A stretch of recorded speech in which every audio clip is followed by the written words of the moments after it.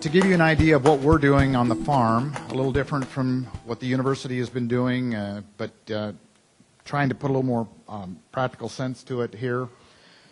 This little bit of our operation, we farm about 2,500 acres in northern Tama County. We have swine finishing sites on 3 of our farms. This is the Middle Cedar Watershed project that I'm participating in, actually participating in the Benton-Tama area. That particular slide shows the entire Cedar River watershed clear down to the Mississippi River. If you can, and I'm sure it's going to be difficult to see, I don't have the, but you know your geography. Between Cedar Rapids and Waterloo, about a 50-mile stretch there would be in that Middle Cedar portion of that watershed. I happen to live where the dark green area is. That's the Benton-Tama nutrient reduction program that's going on there, part of this regional program. There are 16 entities that are involved in that program. Iowa Pork Producers happens to be one of those entities, along with several other sources of funds. One I would like to mention would be DuPont. In that green area there, there is no less than 20,000 acres of seed corn produced every year. Not all that from DuPont, but a couple other companies we won't mention. And so it was their intent to help minimize soil erosion, which less organic matter, long-term consequences to the soil, how they might mitigate that. So they became involved in this program, and it really makes a lot of sense for seed corn production. So that's basically how I got started and got involved with cover crops several years ago. So basically I've participated in 4 different areas of that particular project, as well as the voluntary nutrient reduction strategy over some time. We're doing cover crops. We modified the way we apply our nitrogen.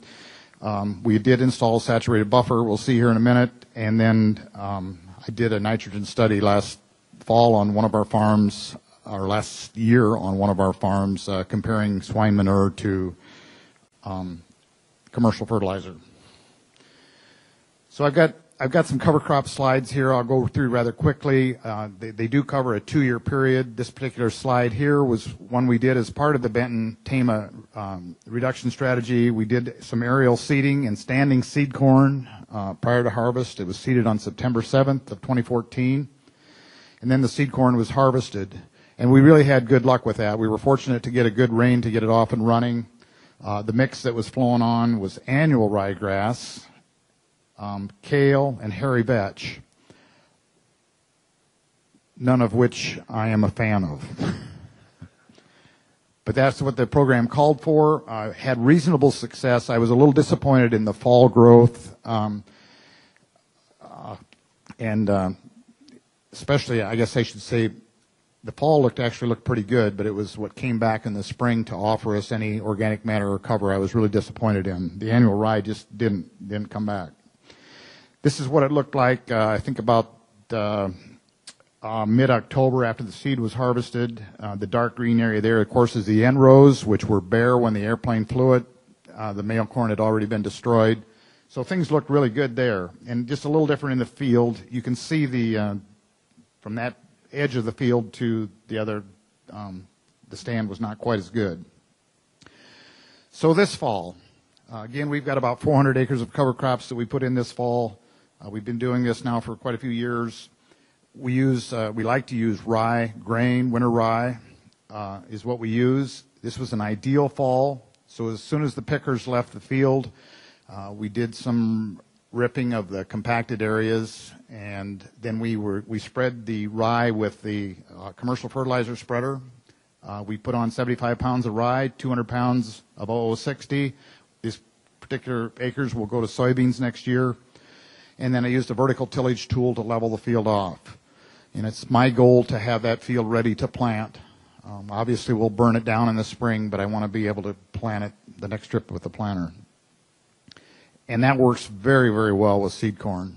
And a lot of producers up in that area are adapting that. We just felt it was too long a period of time. Sometimes you get an early a variety of seed corn. They'll pick it the last week in August or the very first week in September. And it's a long time till you plant soybeans next year to leave that soil exposed. And that's what really got us started on the cover crops on seed corn.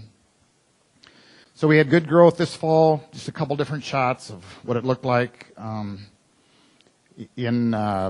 I think in late October already, we were taking these pictures. Just on some different fields. Winter wheat is another cover crop that we use. One of the reasons we use winter wheat in the seed corn business, a lot of times you'll have isolation areas. And if we know the fall before, or sometimes guess the fall before where you're going to need isolation to grow seed, we'll seed winter wheat and then leave it as wheat to produce grain the following summer. And then we use that in the fall for cover crop seed. It really does help cheapen up the cost of using cover crop. A lot of times we have neighbors working together doing this, and it's worked out very well. So we do use winter wheat quite extensively. And it accomplishes, from a soil conservation standpoint, I think it accomplishes the same thing. I think we're probably not getting quite as much subsoil root development out of the wheat as we do with the rye. Just again, some different shots of some of the fields this fall. This one here happens to go back to 2014 again. It was on just a different seed field. This one was spread with a fertilizer spreader. The day we were hauling, I remember taking this picture. I was hauling liquid manure on the soybean ground on the right, and the cover crop had already was looking really, really well. And you can kind of see this is mainly Tama muscatine soils. That does have some roll on a variety of our farms. Some of it's leveler than others, and some we get up to 3%. Okay, those previous two were 2014 cover crop. This spring, then, we burned it down. It happened to be the same field there. This one and this one, just two different angles. This was after burn down this spring, and we were planting soybeans there on May 2nd. That's pretty much what it looked like in the field. Quite a bit of residue. We're getting a little braver in the spring. My son does all my herbicide application work, and he was always been afraid to see anything get green in the spring. But you can't be that way with cover crops. I think you need to wait as long as you possibly can. We've had very good luck with Roundup taking down the rye, even at that 8 to 12 inch range, and we just need to be a little more patient. And sometimes it's pretty easy to get out there too early and get it done. But here we had quite a bit of residue, and thought our timing was about right. Again, we planted beans into that. Works very well. Had an excellent crop out of that field. Just some of my comments that I'd want to make about cover crops as you think about implementing these. What date to do the seeding and what method are big questions. The cover crops in northeast Iowa and north central Iowa are difficult for the commercial corn grower and soybean grower. It's unless you use some type of aerial seeding or some of the new technology with the air seeders that are on a high clearance machine, I think have some real promise to get it done earlier. But if you're going to do that, I think you really need to be looking at late August, mid to late August, to get that seed out there to have a chance of having a cover crop. When you do that, in our case with seed corn, it's not maybe so much a case with commercial corn, but with seed corn, you have no say when they're going to harvest that seed corn. So if it rains an inch or 2 inches the night before they harvest it, they pretty much tear up your cover crop, which is a problem, and it has happened. So, you know, that's just another consideration that you have to have. We just feel it's best on the seed business to wait till the crop is out, and we've still been able to get good growth. Timely spring termination, we just talked a little bit about that. Cover crops on soybean ground going to corn. that's going to be my next venture, my next step. Much more of a challenge, especially if you're trying to grow seed corn. I think it can work well in commercial corn. Probably, again, you might want to terminate that cover crop a little bit earlier, and it depends whether you're using a strip till system or if you're doing full tillage. Those are all things you want to consider. But my concern goes back to that slide I showed you where we were knifing in manure. I'd really like to knife in manure in a cover crop that looked like that. I think that would have some real benefits for us. Cost and economics, we can talk about that. My son, again, is a sales rep for Pioneer. His sales of cover crop seed have been exploding since this project was announced in our area. But already this fall, when customers were coming in to place their seed orders, the interest is really dropping off just from an economic standpoint. Not only are they ordering lower priced seed, but I'm fearful that the money it takes to put in a cover crop and to kill that cover crop will be some of the first money out of their budgets, which is a concern for all of us. The big thing for us on cover crops is soil loss. I really haven't had an effective way, at least to this point in time, of measuring what nutrients we're saving. But in my mind, if you're holding your soil in place, you're going to reduce the amount of nutrients that are leaving your farm. And so soil conservation is our number one concern with cover crops. And so I made this comment. You may or may not always see a yield increase. Certainly we have not seen any yield decrease in soybeans, but where we no-till into just standing corn stalks, we've been equivalent. So I can't say that it's, that it's improved yield. I just don't have, I actually don't think it has.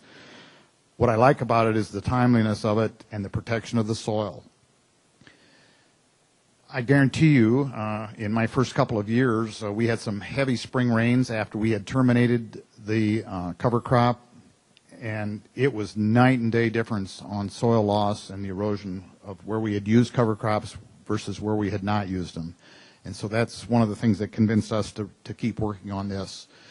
It's that May, June time frame when you may get one of those heavy 1 or 2 or 3 inch rains in 20-minute time frame. That's when they really shine. That's been our observation. So longer term, I think seeing and measuring results on cover crops is something that is data we still need to collect. Another change we did was the way we manage our nitrogen. This is pretty simple. This is something a lot of farmers can adopt. We were always fall applied nitrogen. I'm having a hard time getting over it because I always said that the worst job you did in the fall was still better than the best job you could do in the spring. And so a lot of fall anhydrous is applied in our area, just the way it's been. But we have more and more of our customers and ourselves as well that have gone to putting on fewer acres. Now we're not quite as concerned about getting it all done. Matter of fact, we're trying to leave, this year we ended up about 1/3 of our acres left. But half to 30% of our acres, leave them until spring. A little more of a gamble and workload becomes a little more of an issue. But we're also splitting our application by putting less nitrogen on both of those times, spring and fall, and then following with some type of a second application in the spring. This is one of the tools that we use. My son runs a couple of these sprayers. We did buy this bar this year, and this is running in a field of seed corn here this past summer with that. Very effective on good farms. If you have an irregular shaped field or hilly field, we personally like using the dry urea products with Agritane. We've had very good results with that. But this one here is, we can spread our window out significantly farther by doing that. I think this is huge for farmers to adapt this type of change in their nitrogen management. Okay, the third thing I did was install a saturated buffer as part of the Benton-Tama project. Made a lot of sense to me. Allowing nature to remove some of the nitrates from groundwater passing through field tile before it enters the stream. So this is a picture of the beginning of Rock Creek. This is looking northeast on my farm. One of the first things we needed to do on the south side of this particular creek, we needed to stabilize the bank. We had a lot of just natural push over years. This creek was straightened way before my time, years ago. And there was a lot of pressure coming from the south. So we pulled the bank back to give the creek a little more capacity, and did that in the summertime. That's why the green is along the edge. And this particular day, we were spreading the dirt back. But the beginning of Rock Creek is only 1 mile west. I'm standing on a gravel road here, and if you look the other way upstream, open water is only about a mile west of us. And the rest of it is all tile that are draining into that first mile. And there's a huge watershed. There's a lot of acres come in there of pretty level Tama County soil. And I've only seen this dry once since 1987 when we started farming this farm, or twice. I'll take that back. It wasn't completely dry, but that creek only has stopped running twice. And there's only 1 more mile upstream from us of open water. And then this is the beginning at my place here. There's a big box culvert there in the road that comes in. And so when you get a heavy rain, we get a lot of water in a short period of time. And it was our goal to give that stream a little more capacity. And then also to put 65 feet in on each side of it into permanent CRP. So here we were spreading that dirt later in the fall.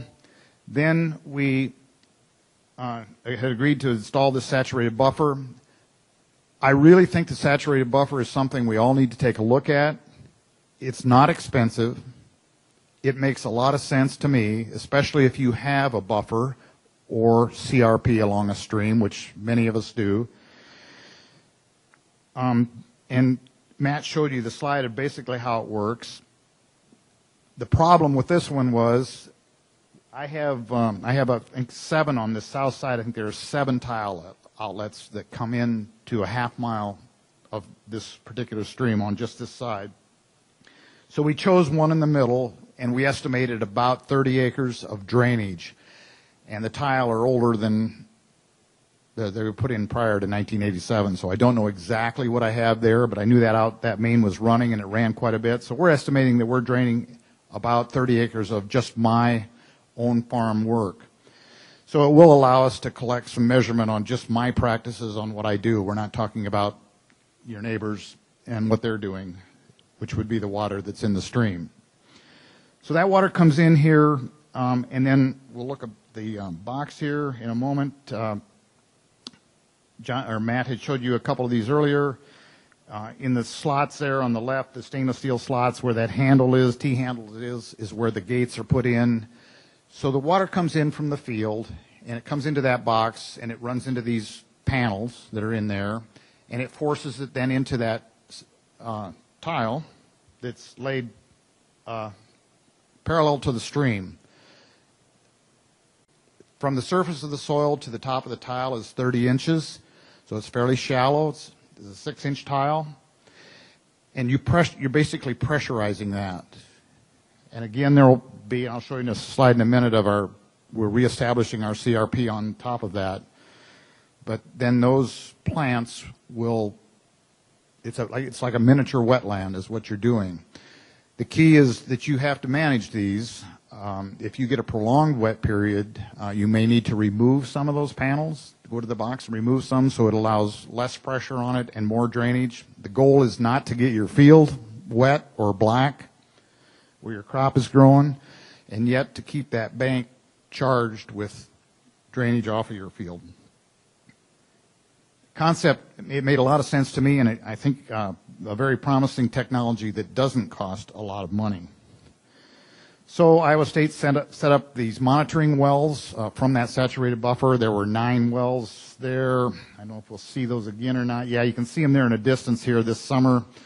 Where it's mowed there is where the buffer was put in, or the tile was put in, and then there's there's 3 stakes in a row. One of them you can't see in the rye there, but they tested the nitrate concentration in each one of those as they approached the creek to see what was actually being used by the by the grass. And really, this first year's data, I think, is going to be very skewed because I had to reestablish the stand, and we had good luck. This is just mowed here around the saturated buffer, but we're expecting to have pretty good grass growth this spring on that. And believe me, those roots will,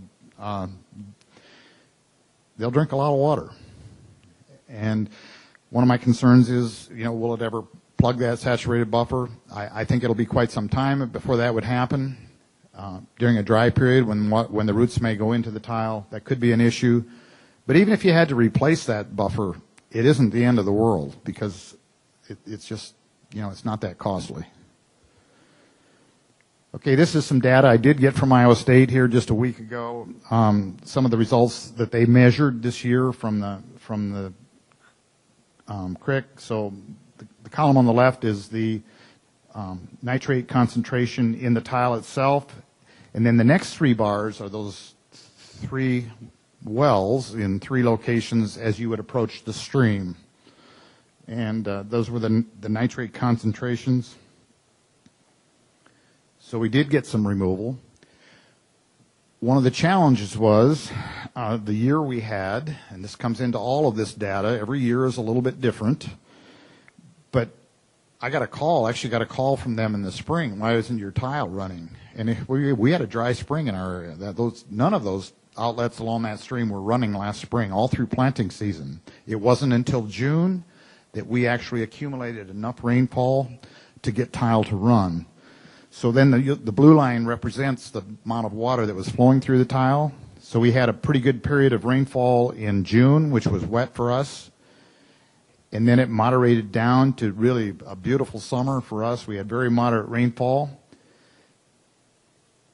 And the tile did run almost all summer. There was some flow, but not nearly what we had during June. And then you can see what happened from mid-November on. We had a lot of rainfall, and the flow really picked up. The green line is the cumulative nitrate removal in pounds. So again, as the flow was increasing through the saturated buffer, we were removing nitrogen and ended up estimating about 250 pounds of nitrogen removed from this one small saturated buffer. This will be in place for a 3-year period. They're going to collect data for 3-year periods. I haven't seen the comparison data yet because they also are sampling some of the other tile that are just coming directly in the stream like you would normally see. They're sampling that water as well. And I do also use hog manure on this farm. It's the only source of nitrogen. Well, I wouldn't say it's the only source of nitrogen, but it's my main source of fertility for growing seed corn and then soybeans following seed corn. The fourth thing I did, something I kind of wanted to participate in, was this nitrogen response study. So I wanted to compare a couple different rates of hog manure to commercial fertilizer, anhydrous ammonia in particular. The way this was set up is right here. We had manure. We had to check with no nitrogen, no commercial nitrogen applied. And then we had a check of anhydrous ammonia. Again, a 0 check. And then anhydrous, another rate of manure. So there were 7 different banks in that strip there. You can see on the north side is the first one there. There were 24 row strips, used RTK. We did till the soil this spring, one pass with a tillage tool, but we made sure that our planter was on the same marks as both the manure applicator and the anhydrous applicator. We were right on them.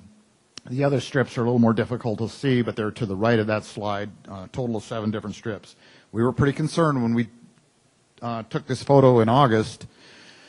We didn't think we were going to get much in our check of corn, so we were pretty kind of nervous about that, but that's some of the things you have to do when you do a test.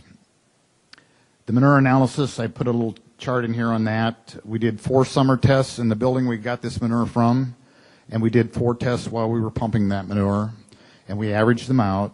So the analysis of the manure was 61:30:36 per 1,000 gallons. We applied this fall's commercial fertilizer costs to to that analysis. So each 1,000 gallons was worth about $41.37. The first rate on the first strip was 4,000 gallons per acre, which is pretty typical for us.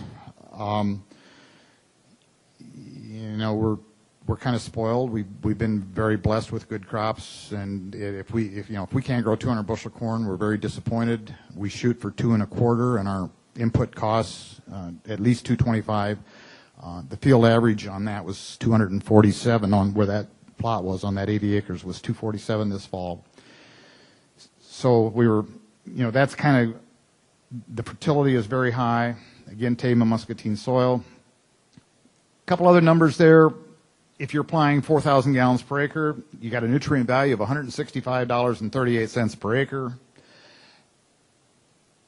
And then you got to consider your application costs. I think we use $0.015. That's pretty common in our area if you're within a mile of your building per gallon. So you got about $60 an acre in just getting the manure applied. We do haul our own manure. This is a kind of a busy chart. I don't think I'm going to go into it in a lot of detail. It shows the 7 different strips. But I'll tell you the things that we were surprised on some of this data. The 4,000 gallon of manure grew 247.2 bushels of corn. And that would have been that analysis that I showed you earlier. Keep that in mind. The second strip was a check. The check yielded 170.8 bushels. I have to explain one thing, because I know I might get called on this one here. We used herbicide carrier, or for a carrier for a herbicide was 32%. So all of this, that whole 80 acres, got applied another 35 pounds of N in the spring with a liquid product with the herbicide on it. So in the check, in the first number 2 box across or column across, there was 35 pounds of commercial fertilizer applied there. Otherwise, there was nothing else applied. The third one was 140 pounds of anhydrous ammonia, and then another check with nothing but the 35 pounds. Then I went commercial again, 140 pounds of N, and then a 3,600 gallon rate. And you can see the respective yields. So in either the manure or the commercial corn, there was really an insignificant difference in yield. The 140 pounds of anhydrous actually, was a bushel better than 4,000 gallons of manure. But what really surprised us was the yield of the checks. And we can maybe talk a little bit about that. Matt might have a comment or two about that. But it's our feeling that some of this organic, and by the way, the history of this field is important. We kind of estimated, and I'm pretty, I look back in the 3 years of records, but every other year over a 15-year period, so there were 7 applications of manure. So this test was the 7th application of manure on that particular 80 acres. And the fertility is really coming up. So that's every other year that we would apply it prior to going to corn. So that's a little bit of the history there. Again, some takeaways of that particular study. We feel we need to, and we can afford to transport that value of nutrients to other locations. You've got to spend some money to get it there, whether it's trucks or whatever it is. For us, trucks work the best. I think we need to find out more information on the amount of organic nitrogen that is left in the soil after you apply 4,000 gallons of manure and grow a crop. It's our feeling that there's still some left there to use. We can't take that credit with DNR, but I think it's pretty evident that there's probably a higher level of leftover organic nitrogen that lasts longer than the crop year ahead of it. And obviously, we've been very pleased with manure application. If you do a good job of applying it, a good job of agitation, you can grow an outstanding crop. So that's pretty much it. This would be my closing comment that I think is incredibly important. I don't care which one of these practices you do. It may be a different one than what I chose to do, but if we're going to accomplish the goals that Matt talked about and John talked about or Sean talked about, everyone needs to be doing something.